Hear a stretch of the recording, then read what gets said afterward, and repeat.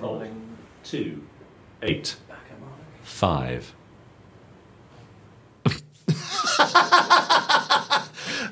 Brilliant.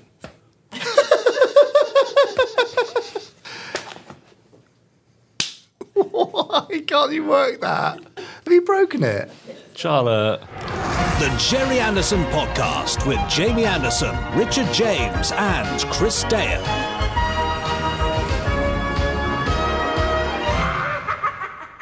Oh, look. What? Look, see what that says there. What does it say? It says the Gerry Anderson Podcast. Gosh, that's very impressive reading you've got going on there. That must be why we're here. I guess so. We've been conjured into existence for another thrilling episode of the Gerry Anderson Podcast. What were you doing before you were... I was in my kitchen making some pasties. I was taking Rodri for a walk. Who's Rodri? Have I met him? Rodri's my dog. Oh. He's my wolfhound puppy. Yeah, right. Who's enormous. We've been sort of, time scooped. Oh, we have been. Actually, Yes. what I should have said I was doing, I was in the rose garden smelling some roses, and I looked up and there was this... another version of the time scoop. Of course. Anyway, we're not here to talk about Doctor Who. No. Well, let's hope that Chris isn't trapped in a small glass prism. Oh, yes. Chris Dale, you mean? Yes. He's here for the randomiser a little later on. Will be, yes. There he is. Hi, Chris. Hi, guys. He's over there. Look, he's fine. Oh, he's tucking into a nice bit of pineapple there, I see. Oh, yes. Sweet. Lovely. Devouring it in a rather disgusting way, actually. Isn't he? Now, so Chris Dale, we've mentioned. Brilliant. But who are you? Jamie Anderson. You're Jamie Anderson. I see. And you? I think I'm still Richard James. I thought we booked Lou Hirsch for this one. Never mind. Good luck with that. Yeah, no, that's never going to happen, is it? I would love to get Lou Hirsch on. It's not going to happen. He's stateside now. It's not going to happen. But he could do it remotely. We could have Lou on the big screen. I mean, we would have to cut it to shreds. His interview would literally be, "Hi, Lou. Bye, Lou." That would be it. Everything else would have to be cut. Because expletives, Yeah. Well, it would be fun. Let's see if we can make it happen. Anyway, that is a sort of hint to the fact that every week on the Gerry Anderson Podcast, we have a guest. We do. Yeah. And this week's guest is the same as last week's guest because we do these things in two parts. It's Craig Morris from ITVX. Yes, that's right, exactly. The man who brought us Gerry Anderson on ITVX, essentially. Pretty much, yeah. Without whom, and so on and so forth. I think that's probably fair to say. Wow, great. Well, we'll find out more in the second part of your interview with Craig a little later on. Yes. Gosh, let's hope I don't mess that one up. Again. Yes, we also have, of course, I mean, it's... I can't even bring myself to say it. Oh, I know. Fab Facts, that is, that is the favourite thing in your life. Yeah, do you know what? I actually don't even mind it. I don't know why we've got this running gag that I hate it. It's quite fun sometimes. There you go. But more importantly than that, our podstrons, podcast at gerryanderson.com, sending in emails. Facebook I group. read some out, you read some out. YouTube channel, official Gerry Anderson. People comment underneath. I read them out, you read them out. Full sentences, possible? No? Not doing those? Right. It's quite a packed podcast when you think about it, isn't it? It is. It's not just us kind of chuntering on for an hour and a half. It could probably be an hour if we didn't chunter. A lot of chuntering. Do you think people scrub past the chuntering? Yeah. I'll tell you what I'm going to do. Underneath on YouTube particularly, and when I put the chapter headings, as it were, I might just put 00.27 to 04.38 chuntering. Yeah, I think that's... So people know they could just skip over it. Yeah. I bet they're not even listening now. No. I know, I bother. Anyway, should we just do Fab Facts? Go on. It's Fab Facts. Now, time for this week's Fab Facts. And now, Fab Facts. Nice. Yes. So we don't need a gag this week about how you really hate it. Because you find it tolerable or sometimes interesting. I've only been joking all these years. Really? It has been years, hasn't it? Gosh, you've been really holding on to that for a long time. Anyway, you all know the drill. Look at Fab Facts, flick through it, shouts Fab, I say things that's interesting, probably. Yeah, good. Ready? Luck. Yeah. Good. Here we go. Fab! Very nice. Thank you. Oh. What? I actually slightly lost my thumbing there. But, did you? Yeah. Funny that, isn't it? It's interesting how that's... I don't know how that keeps happening. I know. Yeah. Must do something about this thumb. Must be faulty. Okay. A faulty thumb. Needs an MOT or something. Okay. Anyway, the Fab Fact for this podcast Yes. goes as follows. Yeah, of course. Yeah, I know you're aware of this. Chris is aware of this. Yeah. Hi, Chris. And some listeners may be aware that Anderson Entertainment has recently become involved very lightly with Hammer Films. Oh, which is yes. rather exciting. Yes. We've worked with the team on the latest Hammer release, Dr. Jekyll. Yes. A hammer, for those of you who don't know, And What? And there's people who won't know what hammer is. Really? Absolutely, I think. But it was ubiquitous. Well, that's the was. You see, and I think it has fallen out of ubiquity. Well, that's a great sentence, isn't it? Yes. For those of you who don't know, and you're completely forgiven for not knowing, it was a film company most famous for producing a string of classic British horror films from the mid-1950s to the mid-1970s. Too right. Such as... Dracula, obviously, and then the various sequels. Hound of the Baskervilles. Plague of the Zombies. Oh, yes, brilliant. Yeah. Yes. Anyway, but it wasn't just horror films that Hammer produced, even though that's what they're most known for.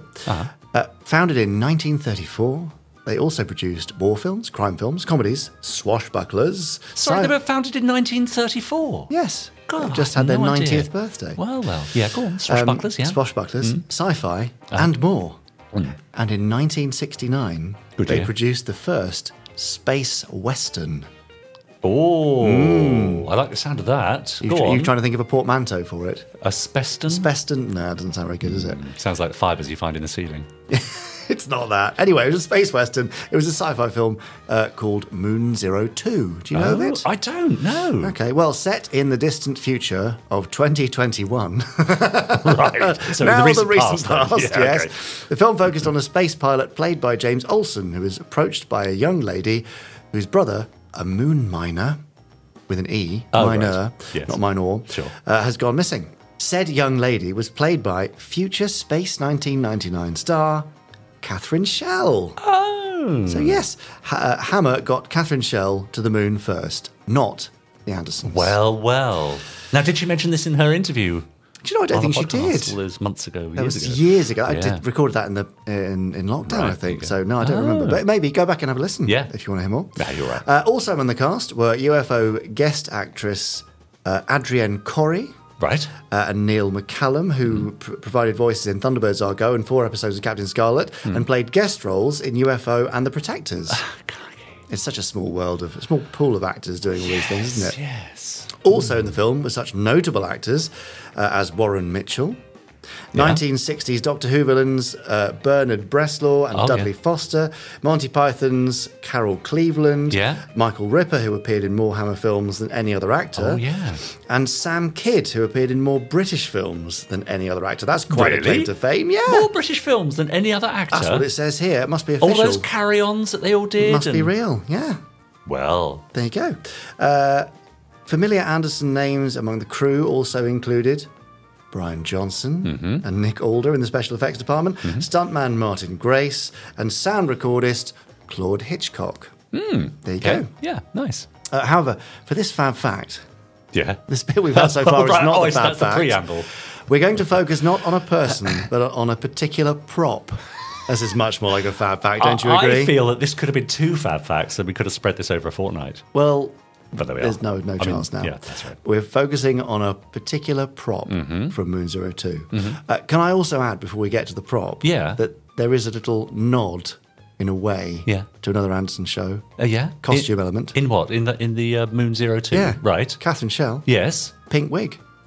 Oh, really? Brightly coloured wigs, I don't know whether UFO came first or not. Well, probably they were in production earlier, Well. Maybe UFO stole it. Anyway, let's not get into that. We mentioned before, moving on, that the spacesuits from Doppelganger had a long afterlife, including becoming the shadow spacesuits in UFO, as well as many appearances in other shows and films. Right. But so did the spacesuits from Moon 02. Right. For instance, the complete suit with helmet turned up in an episode of Here Come the Double Deckers. Oh, I remember that. Not one I'm familiar with. Yeah. But sometimes just the helmets were used. For instance, as the helmets of the 3 alien ambassadors in Doctor Who, the Ambassadors of Death. Yeah. Ambassadors makes sense, doesn't it? Yeah. But... right. I hear you cry. Yeah. With all this mixing and matching going on, did any part of the Moon 02 spacesuits and the Doppelganger UFO spacesuits ever appear together on screen? Oh, is there an answer to that, or is that a rhetorical question? No, that's what they were crying. But yes. Oh, I see. Well, I've got the answer. Oh, right, okay. They did. Right. Good. I suppose. And yes, in a later Anderson production as well. That's where they appeared. Okay. Specifically, the Space 1999 episode Mission of the Darians, in a scene where Koenig and Bergman are stunned by 2 spacesuited Darian guards. Right. One of the guards is wearing an old shadow spacesuit helmet, and the other helmet comes from Moon 02. Okay. Both of them have been resprayed the same colour, but if you look closely, you can spot the various differences that indicate which production they were first used in. Right. So... Right. So, yes. There you go. Oh. That's the Anderson connection to the 1969 Hammer production Moon 02, a movie that TV Zone magazine once described as watchable. Oh, I'd take that. High praise indeed. I would absolutely take that. Watchable, that's fine by me. There we are. I mean, I know Fab Facts, the book you have there, is a sacred tome. It is. But let's hypothetically imagine that someone each week had to prepare those Fab Facts for a podcast. Do you think they might be kicking themselves now that was a Fab Fact that probably could have lasted 3 or 4 weeks? They could have divided it up and had a month's worth. I mean, they would be probably kicking themselves. But, of course, that hasn't happened because this is a book that's been pre-written. Absolutely that right. we pull facts from Absolutely right. at random. Yeah, that's right. Yes, exactly right. On a similar note, do you remember a few weeks ago we mentioned the inspiration for brains as part of a Fab Fact? Yes. The scientist from Yes. Horizon documentary. Yes. And someone rather pertinently, I think, wrote Yes. beneath the podcast on YouTube that they wondered how we'd managed to get the pictures up so quickly if the Fab was random. Well, I mean, editing. yes. Well, it's a combination of editing Yeah. and also your favourite member of the podcast team. Oh, I've lost count now. Well, one of them, who very quickly runs along and does a search and then puts them up on the screen. That'll be Ross. Yeah, it's Ross. That's right. I mean, Chris doesn't scurry about. No, I've never seen that. He just sits on his sofa all I day. know. Coming up later with the Randomiser. Great, yeah. Well, that was certainly a prolific, prodigious Fab Fact, wasn't it? Yes. I mean, what? Okay, go on. I'm not sure where we're going to end this one. So, Podsterons, have you seen any other strange combinations of Anderson costumes combined with non-Anderson costumes that turn up in an Anderson or non-Anderson production? We'd love to know. Do email us podcast@gerryanderson.com. I don't think we're going to get any emails about that. No. Anyway, that brings us very strangely, no idea where we're going to go with this one, to the end of this week's Costumes that may or may not have ended up on a Gerry Anderson or non-Gerry Anderson related series. Fact. Yeah, spacesuit would have been easier. It would, wouldn't it? Brilliant. Good. Why didn't I think of that? That went so well. It was good. No, what I love about the Fab Facts. Come on. It's so very varied, isn't it? It's very varied. Sometimes you yes. get one that's very long. Sometimes you get one a little more concise. Yeah. But the long ones are sometimes good and sometimes I don't know what the hell's going on. Talking of long ones. Yes. Now let's look at our email bag. Okay. It's time to open the door and let in the Podsterons because it's a bit of a talking prodigious size. Is it bulging? What a length. Okay. Never mind the length, look at the girth. Okay, let's do it. Let's open the door. This is the voice of the Podsterons. Oh, it is nice, actually, isn't it, when we get to this point and we can just chill out. The voice of the Podsterons, it kind of just sets us up nicely, doesn't it? You feel chilled out? I do. I feel relaxed and chilled, yeah. Now, do you want me to take the longer one or vice versa? I don't mind. It's the second one in. You made me do the long one last time. All right, so I think it's your turn. Okay, well, I'll start with this one from Scott Bickley. No, because the long one's next, isn't it? No, it's the second one I've said. Oh, I see. So you start. So I take the first one. I'm very easily confused. Oh, clearly. Anyway, Scott has written in a relatively short email. Yes. Says, hello, Jamie and Richard, and I mustn't forget Chris too. No, how could Chris. you? Much better than Chris 1, I think. How is everyone? Better. Good. You? Yeah, I'm all right. Chris? Oh, so, says Chris. There we go. Scott continues. When I watched Pod 277 with Genevieve Gaunt answering my question on her interview, I was thrilled. Oh, good. Yes, the greatest franchise of all time I asked her about was indeed Thunderbirds, as I grew up on it more than some of the others that I do enjoy watching. Fair enough. Yeah. To answer Genevieve's question about my last name, Bickley. Yes. A question I've never thought to ask Scott before. Well, I mean, I love that the questions are now going both ways. This is fantastic. That's right. Bickley is from Scott's dad's side of the family, as he was from Kosovo. Ah. There you go. His English is good, but his spelling is not. Right, okay. Great. When will the Thunderbirds audio CD set Danger and Deception be released, as I have it pre-ordered? I'm looking forward to listening to it. Oh, yeah. Thank you for making such an FAB-ulous, fabulous. That's the spelling, as we went to say it, right? That's an fine. FAB-ulous That's how you podcast. say it, Here's to many more to come. Take care. Have a great day. Whoa. Just the day, though. Will do. Just FAB, Scott. Thanks, Scott. Danger and Deception should be end of November, I believe. So very soon, like the next 2 weeks. Great. Exciting. Good. Right. It's your turn. Oh, sorry. You wanted to answer. No, just before. Is there any other podcast where the listeners and viewers actually have the opportunity to ask the special guests that week questions? I wonder. I don't know. Because I think there might be a bit of a USP for us. One of our USPs, In case you don't know, on our Facebook group, every now and then I mention who our next guest is, and I open the door to questions from our Podstrons, and you just comment beneath and put your questions, and there you go into the Space 1999 lunchbox. Yes, and if you're listening to this for the first time, this whole thing must be a very weird experience. Yeah. Anyway. Here's a long one. This is from Sookdeep, who says... Good luck. Ready? Dear Richard and Jamie, greetings to you both. Greetings. I've been an avid listener of the podcast for many months now, and I really enjoy it, but this is the first time I'm writing in. I've so much to say... Obviously, you'll see. Much of which has already been said by other listeners and special guests on your show. I wanted to share my thoughts on Gerry's work and what it means to me. Great. Well, we like hearing these things. Now, my earliest memory was watching Stingray on BBC. This would have been in the early 1980s. Sweet. Okay. The episode featured Stingray in a fish tank. It's not until recently, when I spoke about this memory at our Podstron Zoom meeting over on Facebook, that the podders confirmed that the episode was Tom Thumb Tempest, and it wasn't a figment of my imagination. Yeah, it's funny when that happens. A few years later, Stingray was being repeated again, and I recall watching the Pink Ice episode, which I managed to tape on VHS. Sometime after that, Thunderbirds was rerun during 1992-93, and this rerun caught my imagination as well as all my school friends. Nice.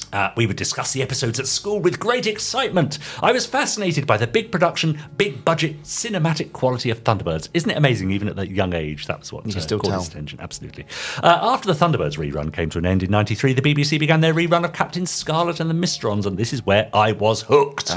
Growing up with it, perfect. There was something about the original Captain Scarlet which completely fascinated me. The cinematic quality and big budget production values were all a given and impressive as always, but this time the screenplay and cinematography was more fluid. The characters had just the right amount of level of development, so to leave enough room for your imagination to fill in the gaps. Interesting. So a step up in terms of storytelling and scripting, I suppose, there between the earlier ones and Scarlet. Certainly more grown up, right? That's why I said he grew up. In parallel with these things being re-shown. So. Yeah. Over the course of the series, I saw Spectrum battle it out with the Mysterons. As with other Anderson productions, what I found most endearing were the forces of good. Spectrum, International Rescue, etc. were organised and fully equipped. The formula Hollywood narrative was smashed by Gerry Anderson. Traditionally, the forces of evil would dominate for 3/4 of the length of the production, while the forces of good were caught on the back foot, disorganised or in denial. Instead, we saw the forces of good were already organised and fully equipped with hardware and technology and ready to act. You can see the military strategic thinking of Colonel White when his first action almost always is launch all angels. Meanwhile, meaning that he wants air superiority over the area. He would then send ground troops in by deploying Captains Blue and Scarlet, etc. And much of this detail is only now being appreciated, as many of us have revisited these productions during lockdown. I think many people did, didn't they? Yes. Because it was a strange time. Well, yes, and also, we look back to safer times, don't we, during moments of danger. Seeking nostalgic warmth and security. Exactly. After many years of neglect, it was during lockdown that I dusted off my Captain Scarlet box set and began to watch an episode each evening. The unseen threat of COVID, coupled with trying to cope with lockdown, for me, correlated to the threat of the Mysterons. I found that whenever I faced adversity or tragedy in my life, I've turned to original Captain Scarlet for comfort, inspiration, and a form of escapism. Much has been written regarding Gerry Anderson's utopian worlds, which he created in his shows. Much has also been written and said previous regarding the cloud base, the angels, and Colonel White as celestial representations. Interesting take. These I would not disagree with. Sometimes it's not what the artist's intention is that is important, but what you make of it and what it gives you. Absolutely. I'm all totally with you there. So you can make of it what you will. That's interesting, isn't it? All things to everyone.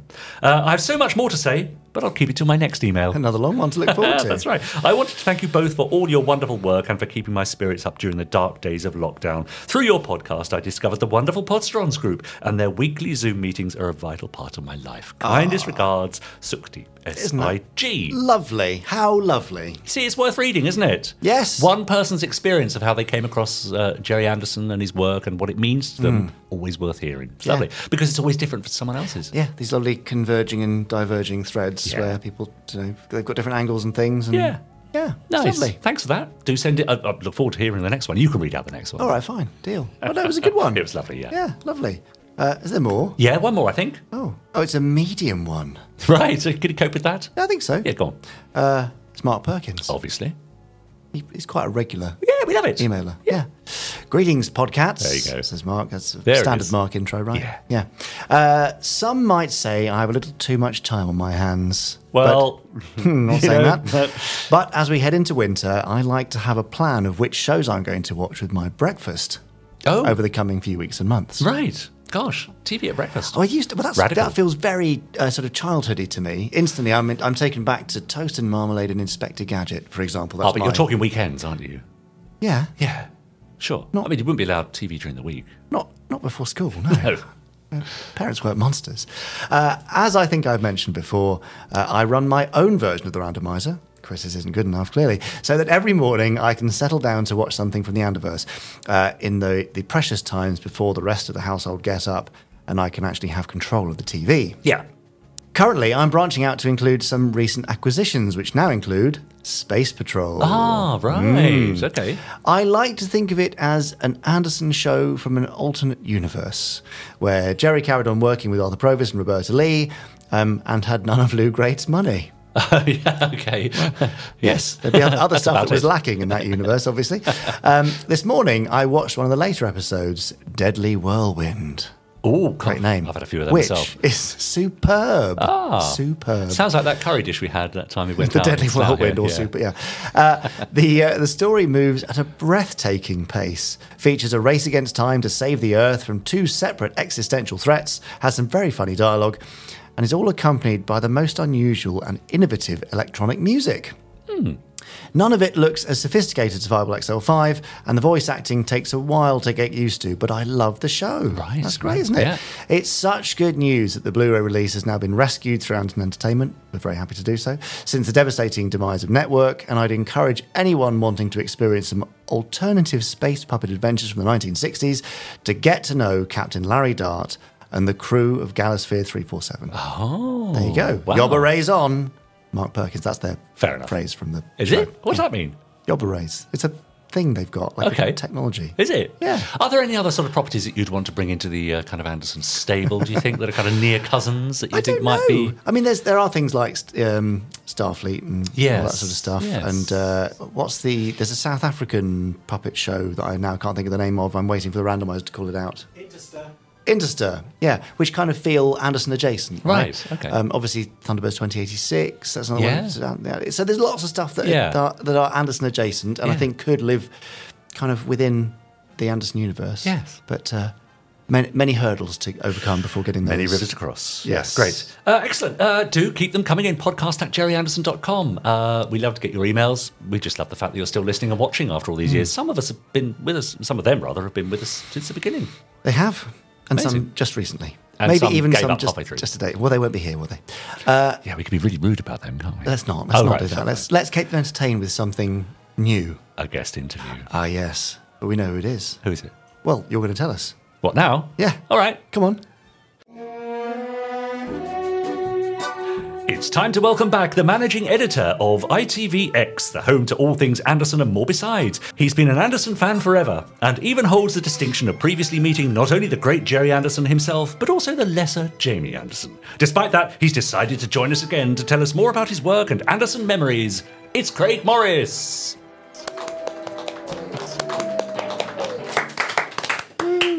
Welcome back, Craig. That's all right. Loved it so much. I couldn't wait to get back. We couldn't lock you out. So, I mean, you are... I'm going to call you Mr. ITVX because you're giving them the kind of editorial direction, Yes. and you are kind of setting the tone for what should be there, and therefore we've got you to thank for all the Anderson content that is there, and your colleagues, obviously, who've been so brilliant and supportive. Well, that's what I was going to say. There's a big team there, but you set a strategy. But I think both at Britbox and at ITVX, we've got an amazing acquisitions team, actually, who are very good when you go, we need a bit more of this or a bit more of that. And they're the people who go out, they do the deals, and they manage to pull all of this together, which is amazing. So, yeah, I don't want to take all the glory for it, but... Well, I'm giving but you you're all going to give of it. I'll walk around with a badge. Saying, yeah, we'll get you a badge for that. ITVX. So last week we discussed how Ricochet inspired you to go into radio. So, I mean, could you give me your kind of comic book superhero origin story from radio to ITVX and a few of the kind of highlights along the way in a 1 to 2 minute version? Yeah. Listen, I mean, here's the honest truth. I loved radio because I love music. And at the time, there was a lot of radio stations all over the country. So there was always one up the road. So it was sort of easier to get into radio. But TV was the ultimate love. Before radio, during radio. And I would get Broadcast Magazine to just see the overnights and see all the industry gossip. And during my radio years, I ended up doing TV continuity. For ITV, for Anglia Television in the 90s. And that got me a bit closer, And so just bit by bit, my path was crossing more and more with TV. But I loved radio. I did 10 years on the radio, 10 years then in management. But I was coming up on 20 years, and I remember thinking, but do I just want to keep doing this, or do I try and go and scratch that TV itch? I'd love to work in TV. And I just got really lucky, actually. I started talking to somebody at the BBC just at the point when they were setting up their high definition TV channel. And they sort of needed somebody to come in and effectively sort of gather together all the HD programs that were being made for the different channels and put them into one HD channel called BBC HD. And I think I'd contacted them at just the right time because Christmas was coming, everybody was really busy, and it was a bit of an add-on. It was a bit of who's going to do BBC HD? Probably not many people watching it. But it got me in the door, and I hadn't been there long, and then they went, we want to do more on YouTube, on our YouTube channel. We need somebody embedded within the channels to advise what we do, and we would do deals with people like Mock the Week and the Jonathan Ross chat show at the time to clip up bits and put them out on the YouTube channel. So I was very much in the new bit of the BBC. I wasn't on the traditional linear channels to start with. Anyway, that led to doing a scheduling role on BBC Two for a year. Someone went on mat leave. And I loved that because that got me into contact, if you like, with archive content on TV. This is years after they'd brought back Thunderbirds and a lot of the Gerry Anderson properties. They still had a budget to do classic TV, so I could finally get my hands on the BBC archive and bring some of it and put it on the TV. So, for example, they would play a bit of Dad's Army at Christmas, but I started showing it every Saturday night at 7:30.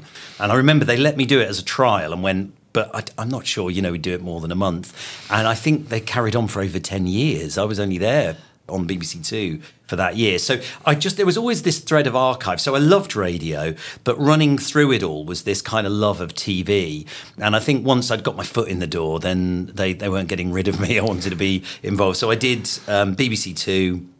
Then I went off to work, well, there was various companies owned them, but for Channel 5 and Viacom and Paramount, and I launched a lot of their channels in the UK, and I used to oversee all the sort of scheduling and planning for Channel 5. So I did that for many years.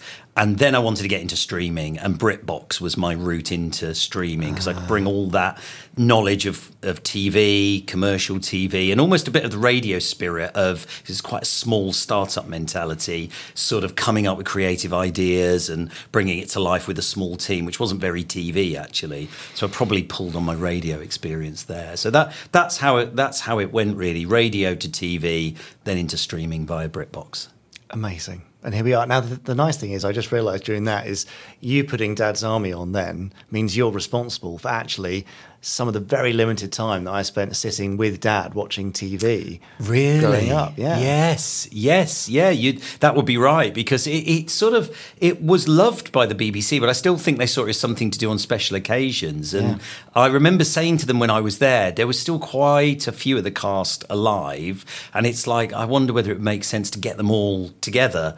And I think I'd read somewhere that Jonathan Ross was a bit of a super fan, and I remember suggesting when I was at the BBC, is it worth doing? And they did it. And as a fan growing up of all of these shows, to be able to suggest things and see these things come together, I felt a very similar thing with the Gerry Anderson doc, A Life Uncharted, to have any kind of part in something that celebrated Gerry and his legacy was really special to me, because these are shows you sort of cling on to as you grow up, and they're quite, they go quite deep with you. So one of the lovely things about being a fan of TV, working in TV, is when you can bring it together like that. And yeah, Dad's Army was lovely, and I would see the cast in interviews saying, "Oh yeah, and it's back every Saturday night now." And it was quite simple. I had a lot of history shows on a Saturday night.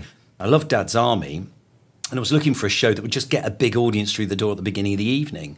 And so I suddenly thought, hang on, Dad's Army at 7:30 and Time Watch at 8. There's a sort of history element there. Should bring in an older, upmarket audience against, whatever it is, Strictly.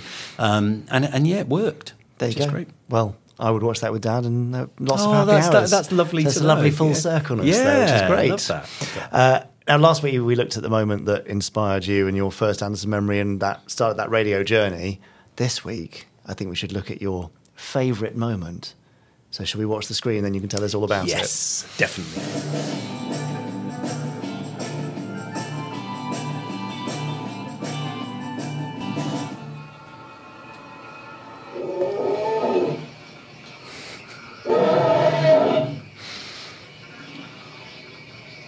Right, first of all, is there no other way out of this house? There used to be one other way. What? The previous owner, Mr. Lopez, had a secret landing stage built for emergencies, with an underground passageway from the house. Where is it then? Mr. Lopez never told me. He told only one other, but he is now dead. You mean Culp? Yes, Culp. Come on, we've got to get out of here.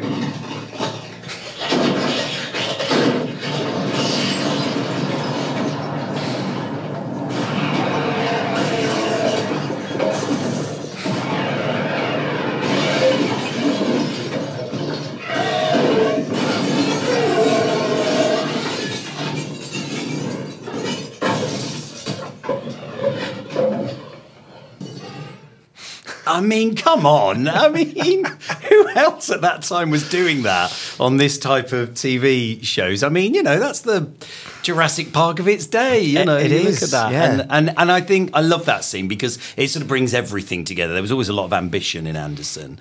But parking the fact, and I think I only realised this when I was a lot older, that if they were to scale, they would be enormous, wouldn't they, those alligators? They were the size of a window. They would stuff, be, but, yes, absolutely vast. Parking that one as a kid, when you're just at home watching that on TV, it's exciting and it's gripping. And it's the storytelling, it's the characters, the storytelling, but these amazing, ambitious visuals and things that the team did, and it was a team effort, I know.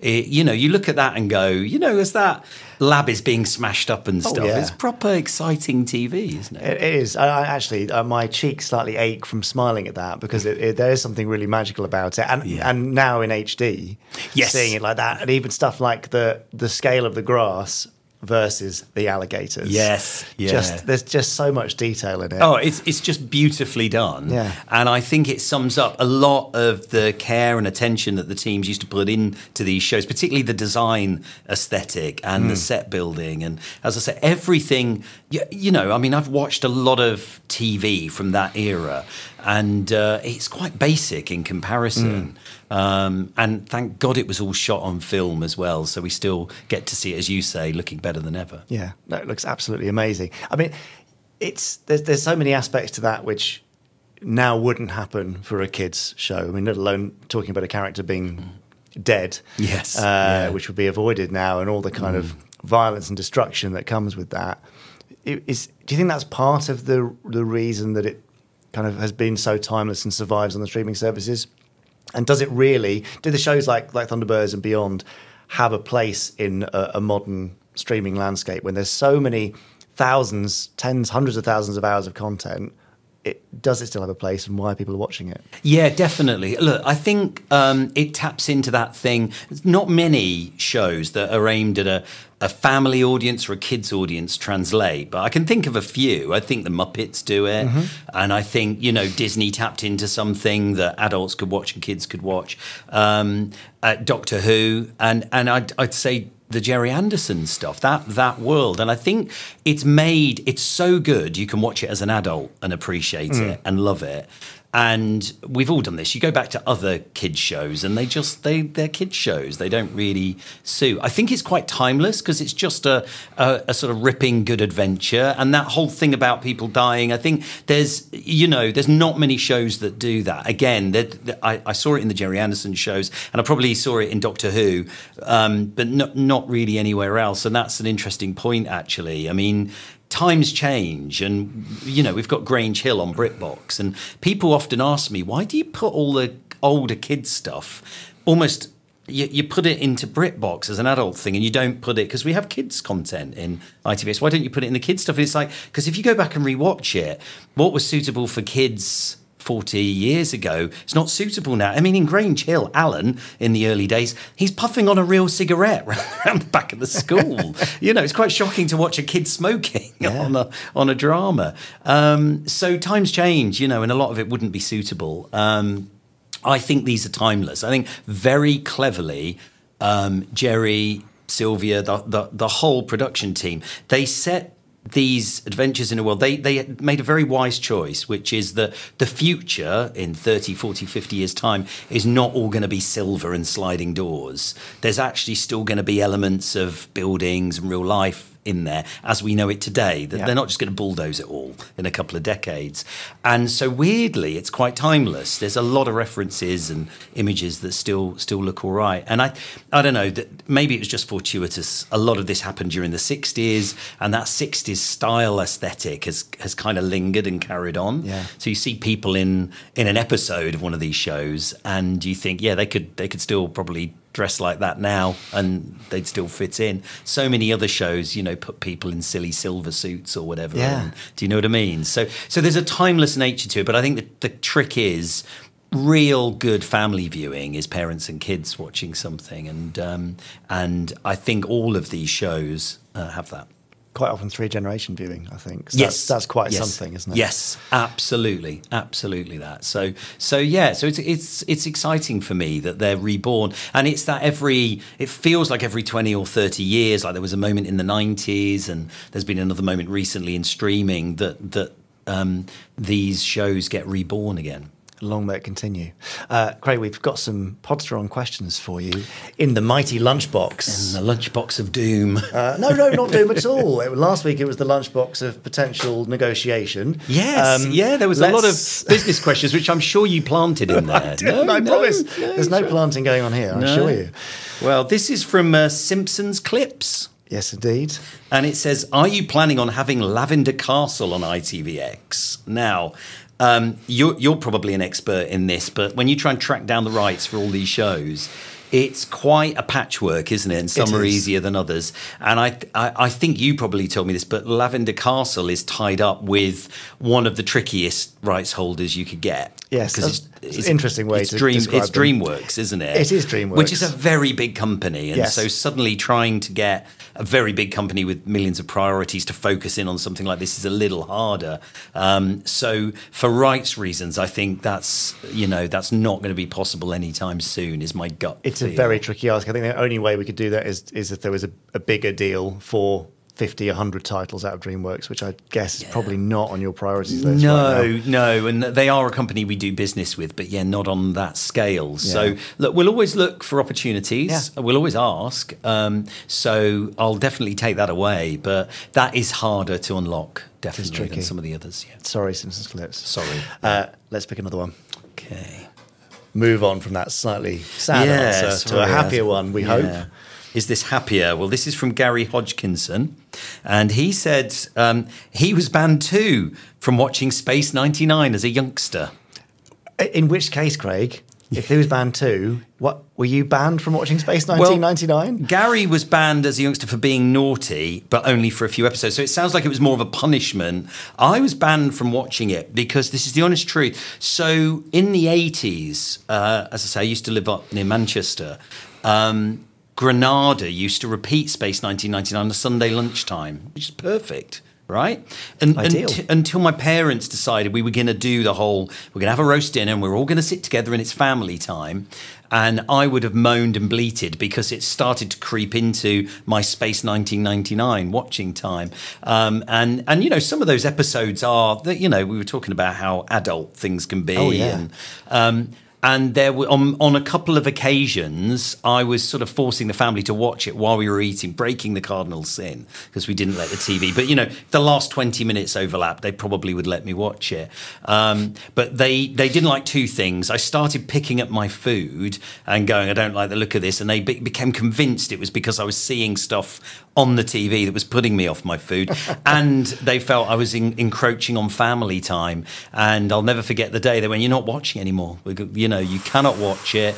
This family time." And I would have grumped about it for a bit. And so, yeah, there was a whole chunk of episodes of Space 1999 that I never saw for a long time until it sort of came around in home video and DVD. That was my ban. It was putting me off my food and interrupting Sunday lunch. Well, that feels very unfair. Yeah, rather than a punishment, it sounds like for Gary, it was like, that's your favourite TV show, you can't watch You're it. a naughty boy. Yeah, okay. Yeah. Well, I'm sorry to hear that you were banned. But you can watch it any time you like now. Well, yeah, and it was the schedule at Granada's fault. I mean, you know, you don't schedule it across Sunday lunch, do you? You know, foolish. So, yeah, foolish. I wouldn't have done that. But you can now watch it any time at ITVX. Thank you. Yes, that's the great thing about streaming, isn't it? Let's have another one, Craig. By the way, I think probably the other thing on that is I think your parents often don't know all the weird and wonderful sci-fi you watch, and probably they were watching it for the first time going, I don't want to watch this while I'm eating my lunch. And, particularly Dragon's Domain with the microwave corpses. Yeah, it might have been that episode. And I think back then they didn't edit them like you probably do today for daytime. Less censoring. So, yeah. Anyway, Alex Pass has sent this one in, and it says, you can take any Anderson vehicle for a test drive, which one and why? And I think I've answered this previous, actually, because I love the mole. I just love the idea of you're consistent, and sort of, very simplistic. Down you go, up you come, and who knows where you come up. So that and also probably any one of the Thunderbird craft that would take you into space. Although this is not a vehicle, and I know you're not the biggest fan of this franchise, but I loved Joe 90 and the it's not a vehicle, but the contraption that comes around rat. you. The rat. Yes. You want to go in the big rat? Yeah, I'd love to go in that. Who wouldn't? And it's sort of I think you're in a minority there. It's just like it's great fun. I'm not sure I agree, but okay, fine. I got this image of you bursting up through the lobby of ITV Towers in the mole and climbing out. And people all the satellite dishes could keel outwards, just like the trees. Oh, it'd be amazing. Yeah, it'd be perfect. Okay, fine. I'll organise that for my next visit. You've got two more questions. Right. Penultimate one. This is from Mark Perkins. He says, are there any plans to make the HD upscale version of Space Precinct commercially available? And I can confidently say Jamie will answer that question because I'm in no way involved in any commercial releases. Well, I guess there's two aspects to that. One is, will it make the transition from ITVX Premium to ITVX Free? Yes. Yeah, and will that happen at some point? I mean, that's up to you, not me, or up to your teams. It's highly likely. Yeah, we like to put stuff as a sort of treat, as a reward almost for people watching Britbox for a few years, and then we have a discussion about actually now is there a wider audience? But and as I said, back to that earlier point of you have thousands and thousands of hours of content. There's an optimum amount to have. So if you bring something down, what do you take off? So I could see it at some point, but probably not in the next year or two. On ITVX. Fine. And as far as a commercial release goes more widely, it's absolutely something we're looking into. Yeah. There you go. And why not? Yeah. Perfect. Last one. I mean, there's no surprises now. No, there's one in the bottom of the lunchbox from Paul Hyder. Paul Hyder in China. Oh, right. Yes, okay. It's very international, this podcast, Ah, yeah. Well, he's asking, what is it about ITVX that makes it a great home for Anderson shows? And I may have partially answered this before. I think it's two things. One is we've got a brand called Britbox, which celebrates the best of British TV. And Anderson shows absolutely embody the best of British TV. So why not? I think it also helps that when it comes to the free part of ITVX, the bit which has ads in that you don't have to pay for, the older stuff we host there needs to make a bit of sense, so it tends to be ITV brands. So it's a legacy thing, right? This is bringing the best of what ITV has done in the past, be it Brideshead Revisited, or Rising Damp, or A Touch of Frost, or Prime Suspect, or Cracker, or all of those classic shows. It's brilliant to put it in there. It's great to have it in the mix. Because so many shows in the 60s were shot on videotape, black and white often, I think if you're a true fan, and I do, you go back and watch them. But if you want to get them to a wider audience, it is a little harder. So having stuff that's in HD either black and white or colour really helps, because you want to be a sort of premium streaming service. So I think we're a great home for the shows. I think sci-fi is a very big genre if you run a streaming service. So to have the gift of these shows is huge. And look, as I said earlier, I think for me, we've just got to pace ourselves. We don't want to release it all in one go. I know people would love that, but there are lots of practical considerations. But over time, we'd like to every year keep finding a new little treat, like Space Precinct on Britbox in HD. Every year find something new to go, oh, now here's something new to come back for. And while you're here, you can enjoy all these other shows as well. It is the perfect home, and we're very grateful that all the Anderson stuff has such a nice home. I absolutely love it. It's one of those areas where what you love and something that's been with you through your life sort of intersects with your job, and that's amazing. It's a gift. But yeah, no, and just to reassure everybody, we don't take this lightly. We care about these shows, and we want them to look better and better, and we want to add to them, build them out, because it's a brilliant slice of classic British telly. So we've got to look after it and sort of hand it on to the future generations. Please keep it up.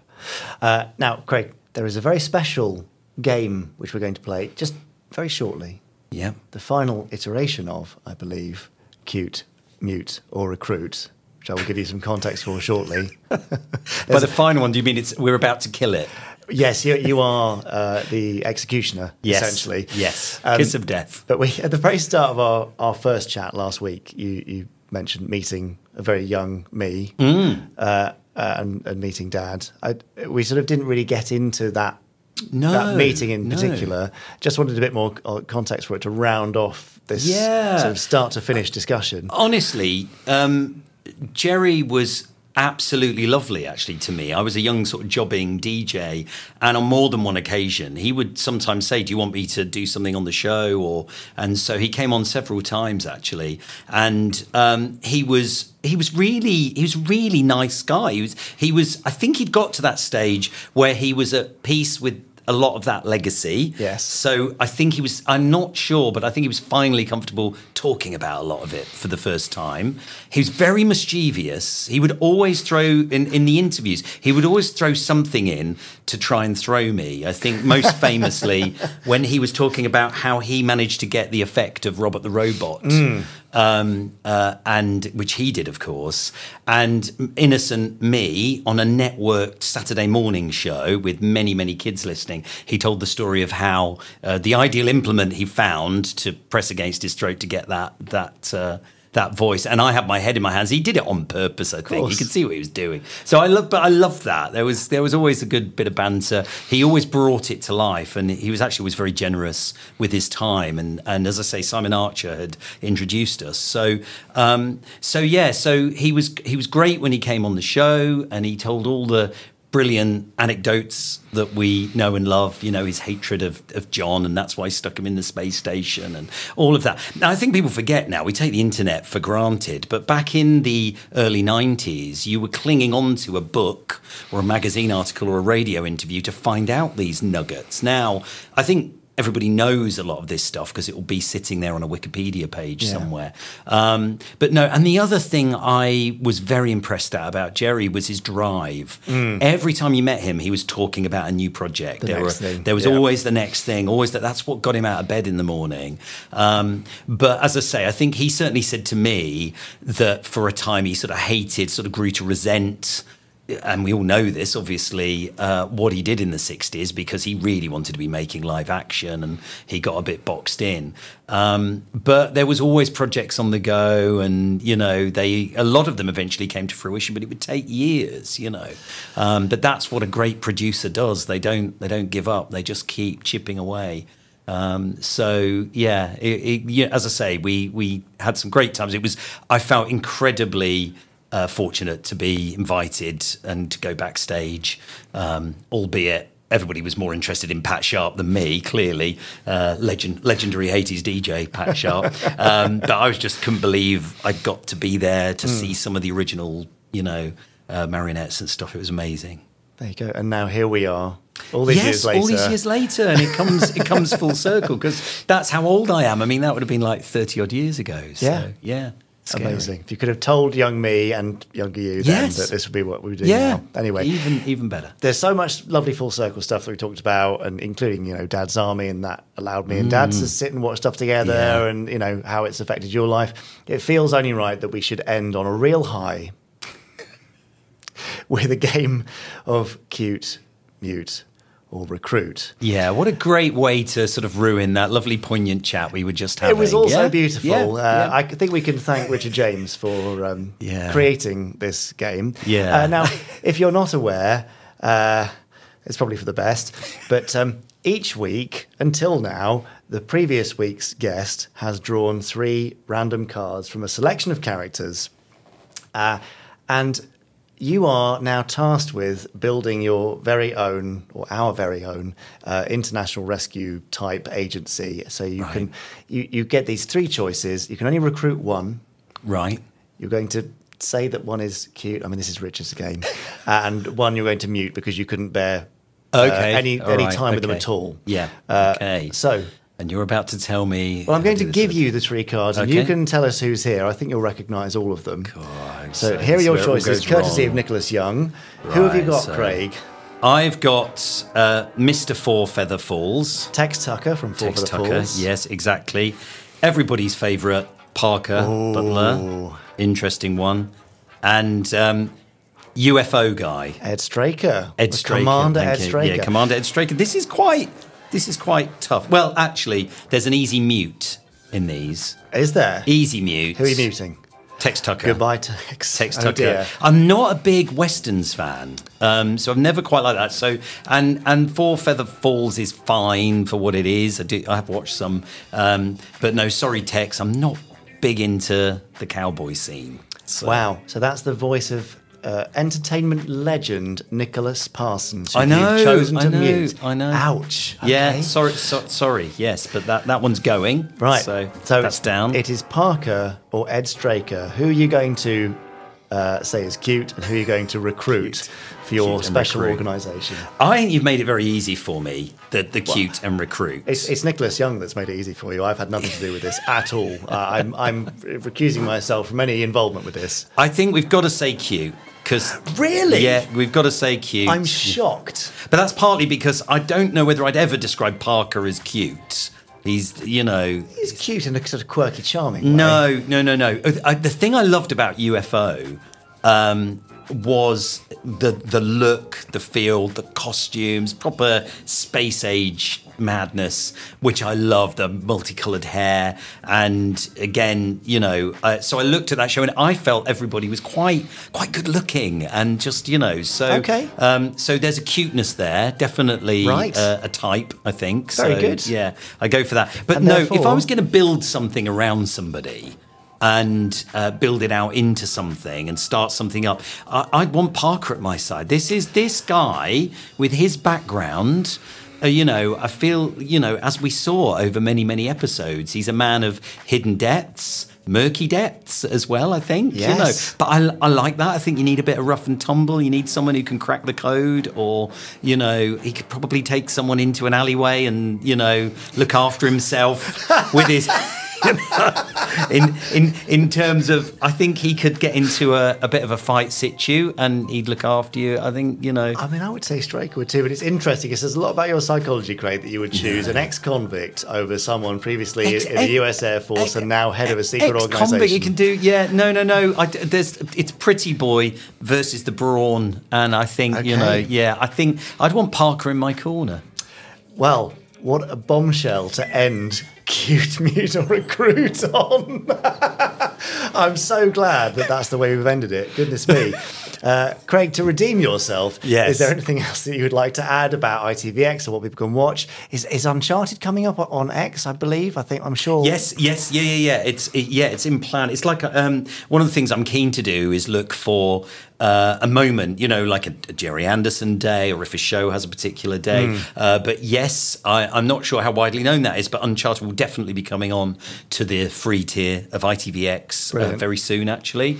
And yeah, look, ITVX is there to just go in and watch what you want to watch. And as I say, over the next year, I'm quite ambitious that we'll make it more personalised to your taste. But particularly if you go for the premium subscription, you do get a lot of additional shows, a lot of great sci-fi shows. So I'll always be the salesperson for the whole thing. But what I like most about it is we can put all this stuff out there and it can find whole new audiences. We've just launched, you can put lots of channels up within ITVX, and we've just launched a Blast from the Past channel, and that's showing things like, you know, Captain Scarlet and stuff. So we're finding lots of places to put this. It's there, all of it's there, you know, to watch in its entirety. But we've got channels if you don't want to pick, and you'll see that sandwiched in between Rhubarb and Custard and other classics. So yeah, so look, there's a lot there to discover, but it's got to be each to their own. But as you can probably tell, I just feel incredibly privileged to be able to work there and pull it all together.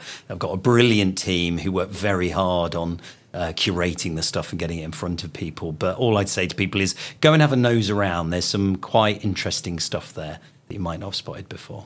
Brilliant, Craig. Well, it's all in very good hands, and we're very grateful, all Ander fans are, for everything you're doing there. So please keep it up. Last week we talked about where to find ITVX, but what about people want to find you? Can they follow you on LinkedIn, or are you on Twitter? Or X? I'm not on any platforms, but LinkedIn. I'm on LinkedIn. Is always a place you can look up sort of what I'm up to. But yeah, you know, obviously, what I love is actually you've got a great connection here with the people who love the world of Gerry Anderson. So as they've done today, what I'd say is never be shy of asking the questions to the team at Anderson Entertainment, and you guys are very good at getting it across to us. And no idea is a bad idea. I'm always looking for new ideas, new thoughts of what we could do to keep things fresh. As I say, the only thing with the streaming service is you don't want things to go stale. You don't just want to put them there. So you always need to release new stuff. So that's why we keep our powder dry and hold shows back, because, you know, what exciting things could we do next year and the year after? So yeah, if anybody ever has any ideas, I'm always open to them. Amazing. Craig, you've been brilliant. Thank you so much. Thank you, Craig Morris. Thank you.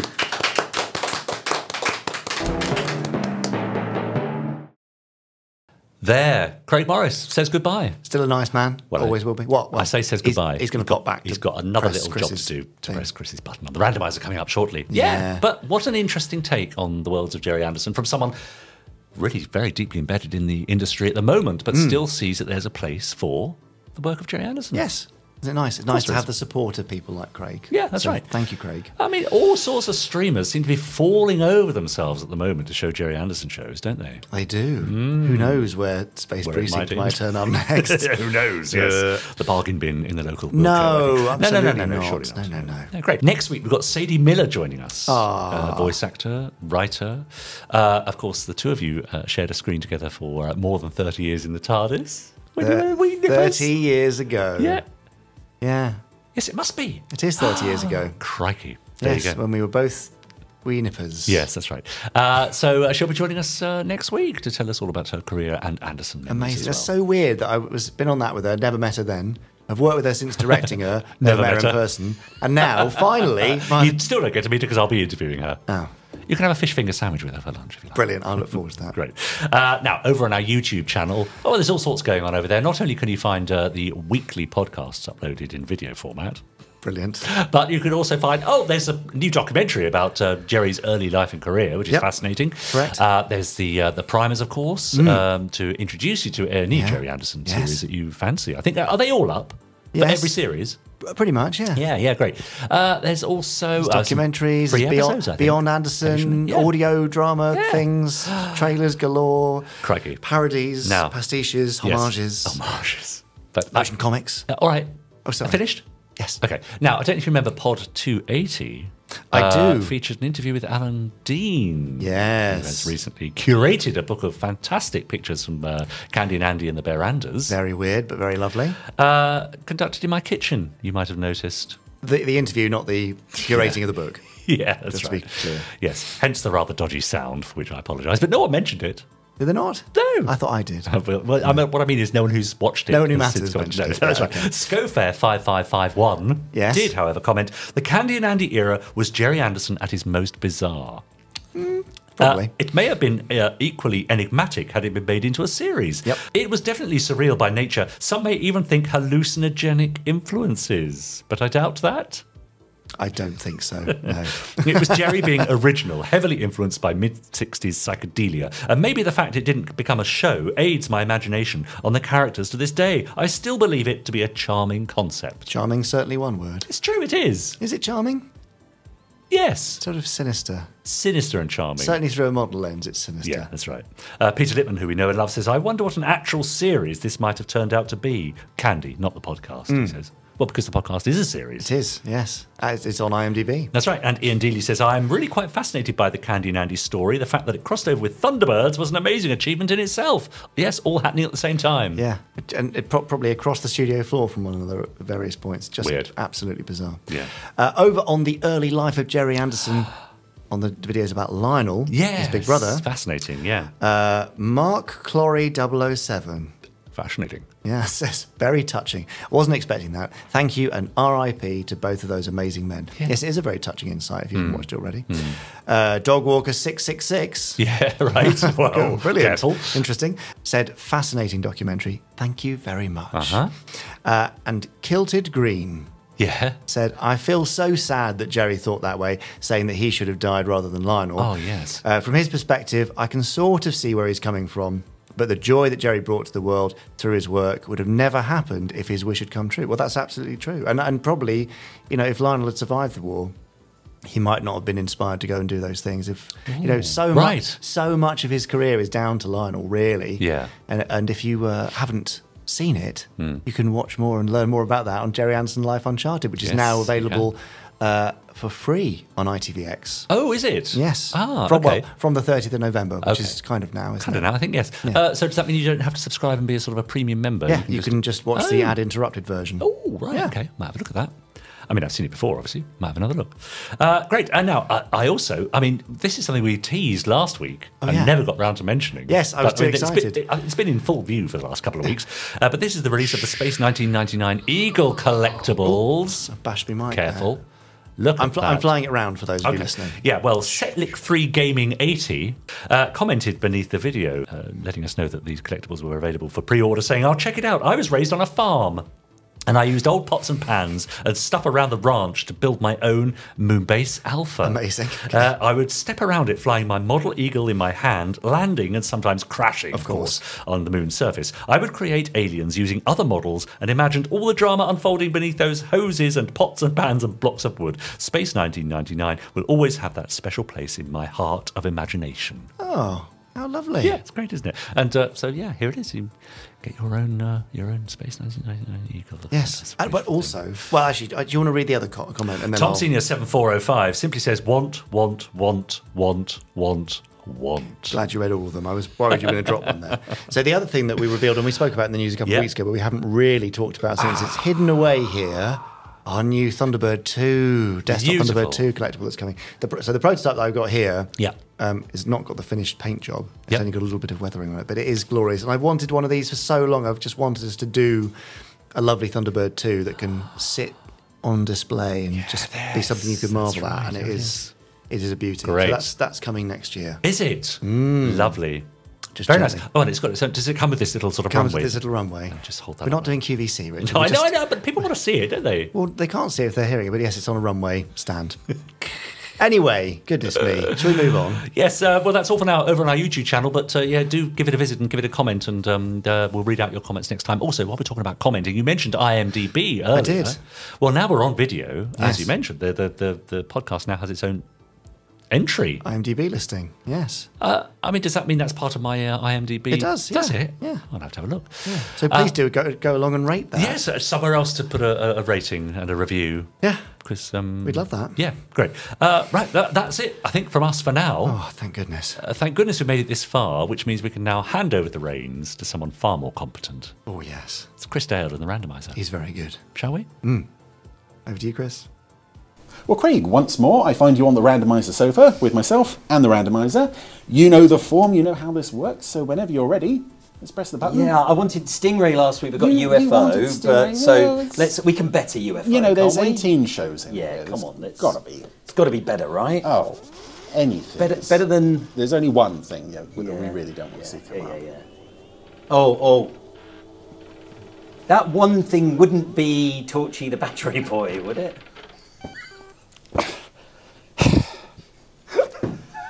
We invite you here. We give you a nice lunch. Just press lovely the button. questions. All I did was press a button. It's fine. It's fine. It's only 10 minutes. You're not a fan? You're not a fan? I'm not really a fan, no.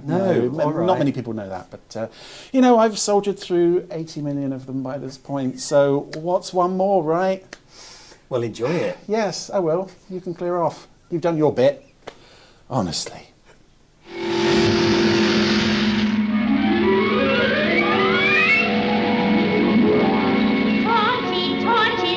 I think I must be past the halfway point with these, but they keep coming, like cockroaches. But it's true, you know, what I said to Craig there, you invite the guests onto the Gerry Anderson podcast, you give them a nice lunch, and they go and do this to you. I mean, I felt that I was getting on all right with Craig, and then it's just this sort of, what does he do? He goes and lays King Dithers loses his crown on me.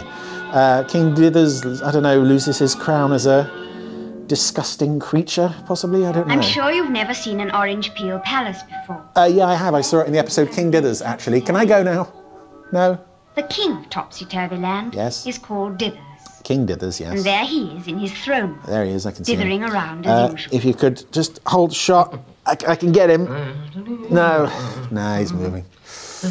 Save it for Torchy later on. I wonder what I shall do with myself today. Oh, I don't know. I'm all of a dither. I don't want to do that. I've only just got up. Well, don't sing. Don't sing. It's too early for a song. I think I'll go to Fruit Town and see how Torchy the Battery Boy is getting on.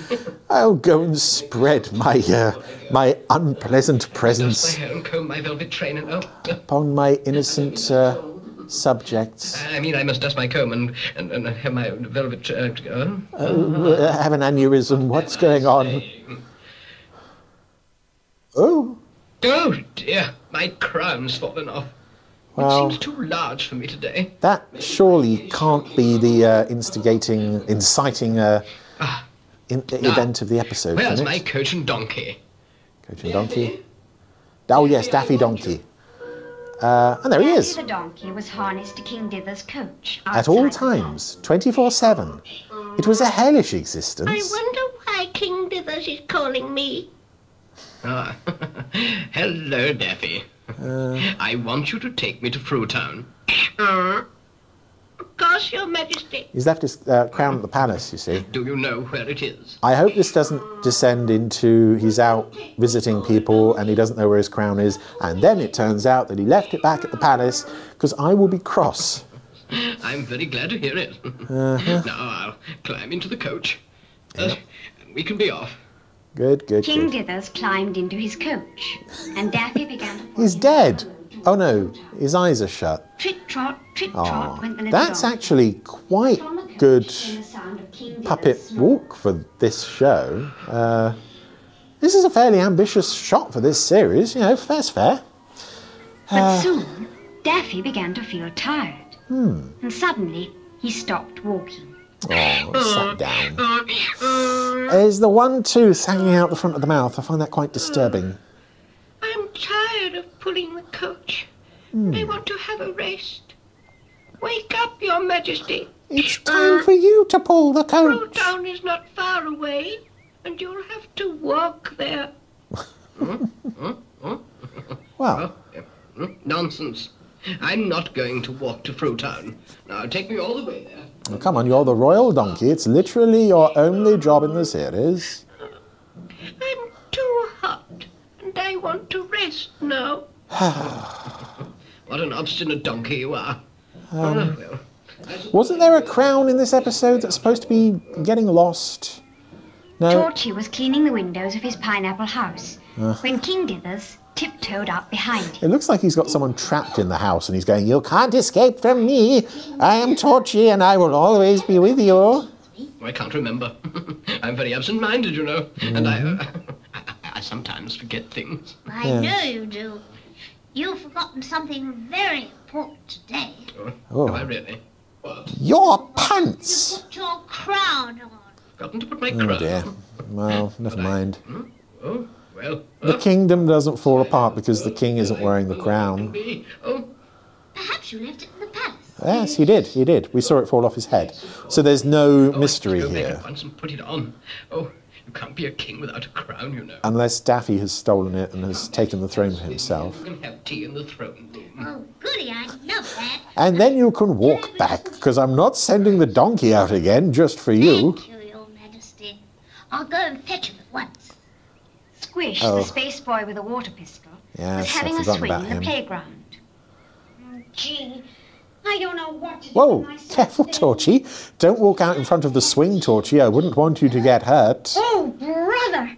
That would be Oh, super. brother, it's I've always Torchy. wanted to have tea in a palace. Come on, then. King Dithers and Torch. Oh, the poor donkey now has to go back with 3 people rather than just Daffy one. didn't like pulling such a heavy coach. No. And they went very slowly. Much like the But at story. last they reached the palace and Uh-huh. went into the throne room. Squish is doing some strange Help me find my poses. crown, and then we'll have tea. Oh, dear, dear. Oh, now where is it? I can't see it anywhere. Neither can I. I guess you've lost it. Oh well, Gracious, never mind. We've got to find it. Torchy, you must help me find my crown. All right. I'll ask my magic beam to help me. Okay, magic beam Magic time. beam that It is so bright. Will you shine your lovely light? Here Idiot and there, king lost up his and down, crown. until Magic you beam find round and King round Dithers' and crown. round and round Now I'll and press the switch on round. my jacket, and my beam will tell us the answer. Oh, it's all right. I found it. I flushed it down the toilet. And it shone out of the throne room and all the way to a beautiful green bush. All the places where we know the crown We'd better go and isn't. look under that bush, Your Majesty. My beam says that's where you'll find your crown. How reliable is this beam of yours, Torchy? My head feels cold without a crown. Well, Oh, no, okay. Yes, that's quite a disturbing shape in the background. I think we're about to get another reveal of a character for the first time. It's the bird thing, isn't it? Oh, yeah, there he is. What a funny-looking thing. It's not a penguin, and it's No, it's not, not a a penguin. pelican. I think it's meant to be some kind of bird, but I couldn't swear as to which. there's only one of them in the world. Can you talk? Well, Can't you speak kind of. properly? I I'm sure you mean, could yeah. speak if you opened your beak. Oh, Torchy would be a great speech therapist, wouldn't he? I'm sure you can speak. Just say words. It's fine. It's very easy. I do wish he would talk to me. I'm sure he must have a very funny voice. I know what I'll do. There's enough people in Topsy-Turvy Land with funny voices. We don't need any more. What happened to the giggling hyena? The spinning top with the moustache? Does he have the crown? What's going on? Walking one way, walking the other way. We're not building up to a song, are we? Oh, do stop walking up and down. Yes, yes, very. I've found very. some grass, and I'm going to tickle you and make you laugh. Oh, don't do that! Don't do that. We're not bringing tickling into this. Still, Polican. I think he's going to have the crown in his mouth. He's laughing, King Dithers. Listen to him. Meanwhile, Pillywig the clown is just off screen crying, "Oh, they didn't bring me in to make him laugh. That's my only reason for existing. There's the stupid crown." Well, I never. Oh, I did. Found your crown. That means I am now king of Topsy-Turvy Land. All bow before me. I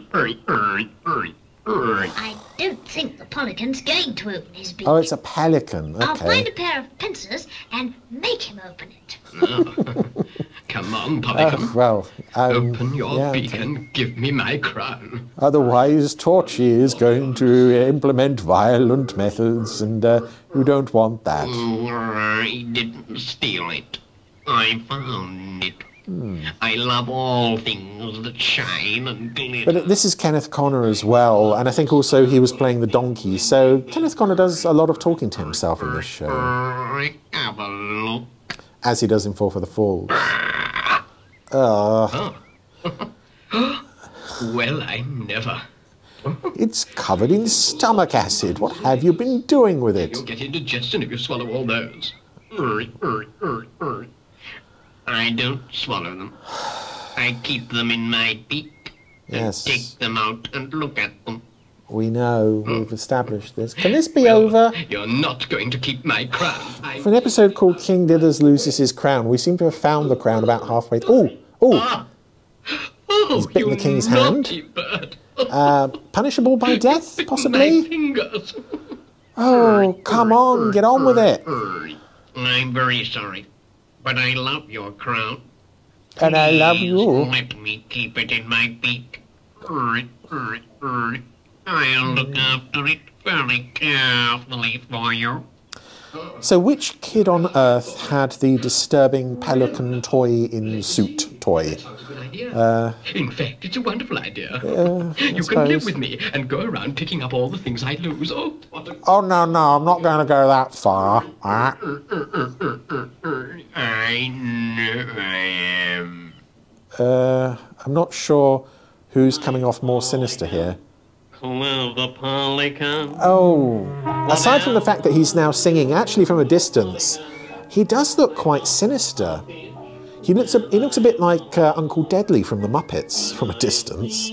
Close up, he looks all right, although the tiny hands are a bit disturbing. Pelican keeps everything in his beak. Yes. That is why poor Pelican speak. Torchy is about to jump on him with the pliers. No time for a song. I want that crown back. Biddy biddy ba, here we go again. I'm Pelican, clever Pelican. Whatever you can do, Pelican. Yes. I'm very ugly. Yes, you are. I Yes. must admit. Yes. When I stand, I look as though I'm going Don't to come any closer. I don't... having the crown in the mouth, it makes the mouth look very sinister, like almost like there's a tongue in there or something. I've never really cottoned on to the sinisterness of this puppet before. I think also the very thin arm joints Pelican, open your beak. don't help. You needn't bother with that, Torchy. Can't you see? We've come to an arrangement, Torchy. It's unorthodox, but I think it will work. So you have. How did you get it?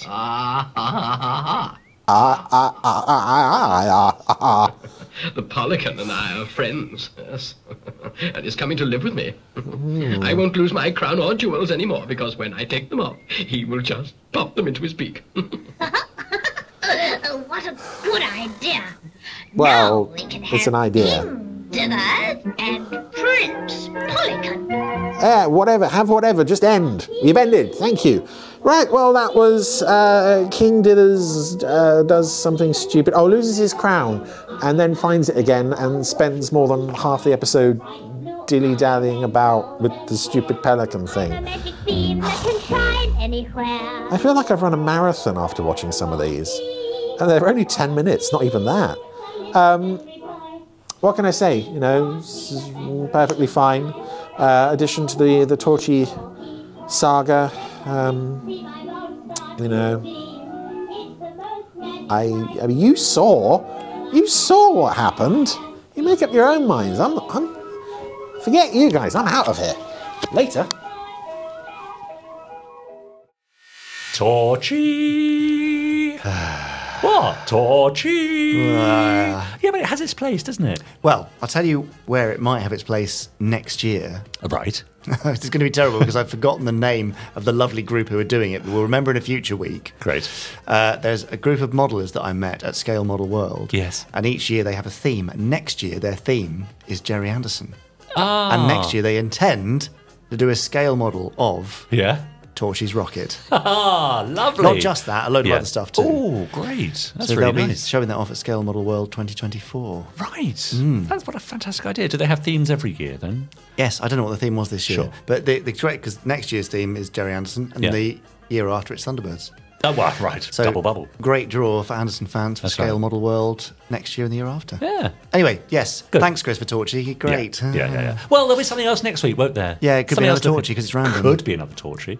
Yeah. That's right. Be like flicking tails twice, wouldn't it? Yes. Could happen. Which it's very likely. Or even in 3 fact. times or 4 times. It's just as likely. Except it's a coin with hundreds of heads on it. Yes. Or hundreds of faces on it. Yes. Anyway, let's move on. This is getting pointless. Yeah. All right. Well, all we've got left is to say goodbye. So. Yes. Thanks, Chris. Bye. Bye. Thanks, Bye Podstrons. to Chris. Bye to you. Bye. Bye. Bye, Podstrons. Bye. Bye. Bye. Bye.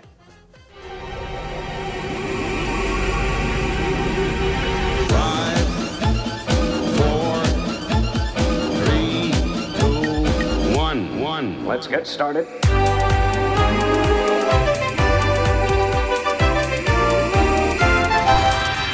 Let's go. Spectrum is green.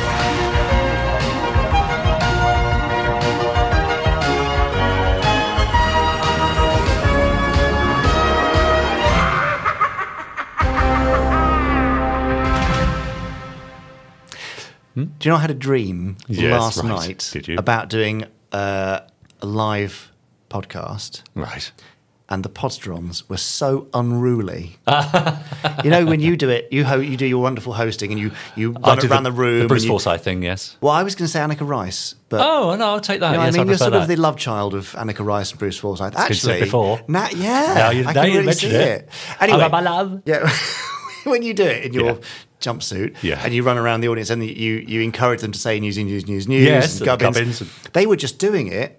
They were running amok through Yeah, the were podcast. they? We were trying to say, coming up now, some news from the world of Gerry Anderson. Yeah. And And they they were all- just shouting, news. news, like heckling us with their own catchphrases. That's that Willow. Yeah, Gotta watch her. terror, Isn't she? But yeah, because they'd never do that really. It's just the enthusiasm. But I don't know why why did I have an anxiety dream about a live podcast? Is that a bit weird? Let's talk about this when we say goodbye. Okay. Bye-bye. Bye. So, tell me about your childhood.